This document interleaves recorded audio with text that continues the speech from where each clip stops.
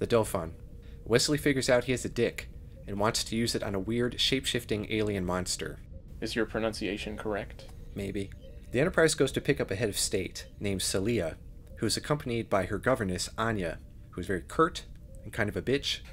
And Celia has been on this crap planet for the past 16 years. In that time, she has done nothing but learn and prepare for her position as future ruler. Anya is played by Patty Edwards, who is Flotsam and Jetsam from The Little Mermaid. Don't be scared. We represent someone who can help you. And she's also the voice of Gozer in the first Ghostbusters. Are you a god? When Celia and Anya board the Enterprise, as soon as Wesley gets a glance of Celia, he's immediately infatuated. The whole scene made me feel like I was reading a teen romance novel. Their interest in each other is a little too obvious right from the beginning. So after Wesley's moment, he decides to ask everybody about Celia and how to talk to girls, and it's causing them to forget all of his duties and to act like a total moron.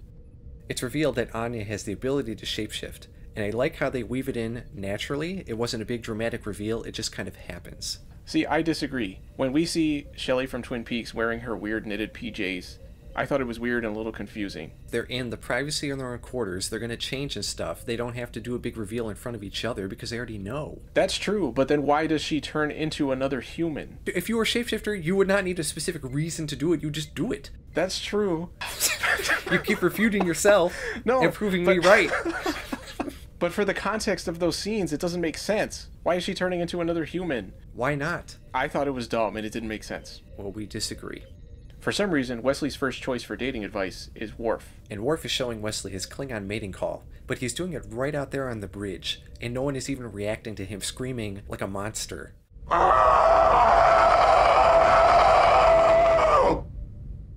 do like Worf's explanation of Klingon mating rituals, though, and the humor was not over the top. It's always good when they let the humorous moments speak for themselves, instead of telling you that you're supposed to laugh. Anya's taking a tour of the ship to make sure everything is safe. She is super detailed and overly cautious about everything with a bunch of what-ifs and worst-case scenarios. When they get to sickbay, she orders a patient with a mild disease to be killed immediately. It wasn't a mild disease, though. It was just that their technology was good enough to keep it at bay. When they refuse, she transforms into a huge monster. She looks like something out of freaking Power Rangers or Ultraman, and there's all these dumb sound effects whenever she transforms.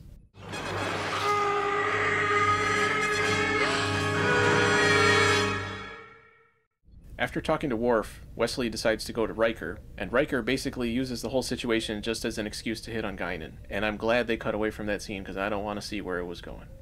Wesley and Celia are hitting it off, and he takes her to the holodeck, and he tells her everything she's going to do.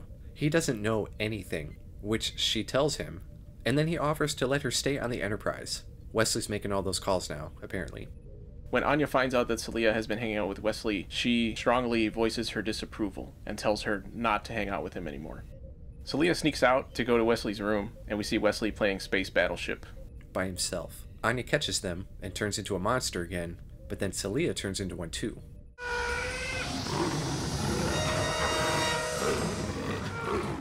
Wesley's pissed that Celia tricked him, but they're in space, going to uncharted planets and checking out weird stuff all the time. He's made friends with other races already.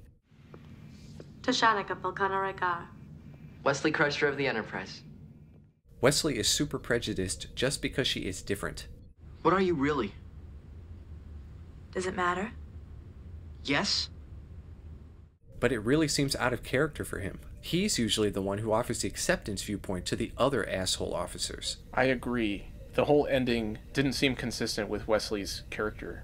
I could understand why Wesley would not be willing to be in a relationship with a girl that wasn't human, but his reaction is what I have a problem with. Right before she beams off, Celia shows Wesley her true form, and it turns out her true form is really beautiful. It would have been way more effective and really made the point if she had been something really disgusting or repulsive to Wesley. I get what you mean, but I think the intention was supposed to be the opposite. That he rejected her because he thought she might look ugly, and then it turned out that she didn't. I disagree. I don't know what their intention actually was, but that's how I looked at it. The Dauphin.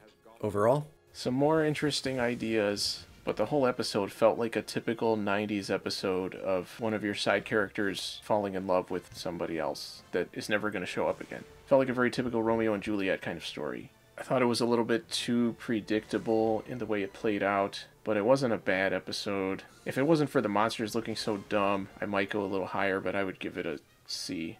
I give it a C. Very straightforward. Having an episode focus on Wesley is not a bad idea. He could use some character development, but is so simplistic without any layers of complexity. I did enjoy the other characters' insights into how they felt Wesley should approach Celia, but those showed how into themselves the characters are, without actually thinking of Wesley as his own person. Straight average.